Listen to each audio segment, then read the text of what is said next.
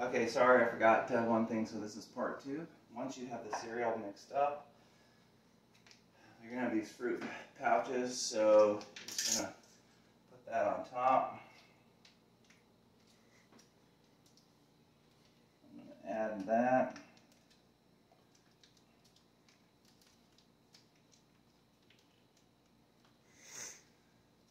And then just kind of fill the bowl the rest of the way with applesauce, about that much. And then the last step, I'll take the spoon, I'm going to rinse it off. Jack doesn't like it covered in cereal. I'm going to get a new spoon out of the drawer for his medicine. He has lots of medicines. I'll let you zoom in on that. There we go. This is, Jack sometimes calls this blue risperidone.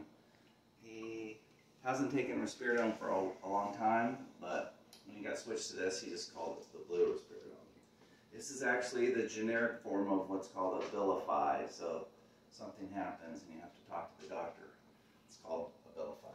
So we always have this little plate out here. In the morning for breakfast, you're going to take one. As you can see, there's half pills and full pills. The half pills are for his dinner, and there's the full pill. If you need to cut a pill, which we will try to have enough cut for you, there's a pill cutter right here. Alright, so we're going to get one full pill.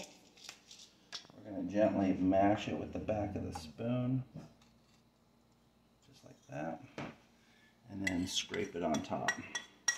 If you mix it in, he'll ask for it, so he likes to see his blue risperidone, as he calls it, on top of his cereal.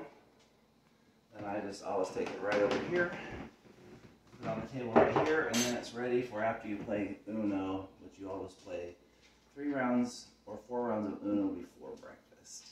And that's it. Have fun.